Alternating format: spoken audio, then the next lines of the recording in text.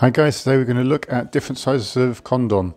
Conform, original, king size, otherwise known as small, medium and large. What are the actual size differences of these particular condoms? And this is also a good demonstration of how long it takes to put a condom on. This is the conform size, which takes you down to most of the length of the banana. This is the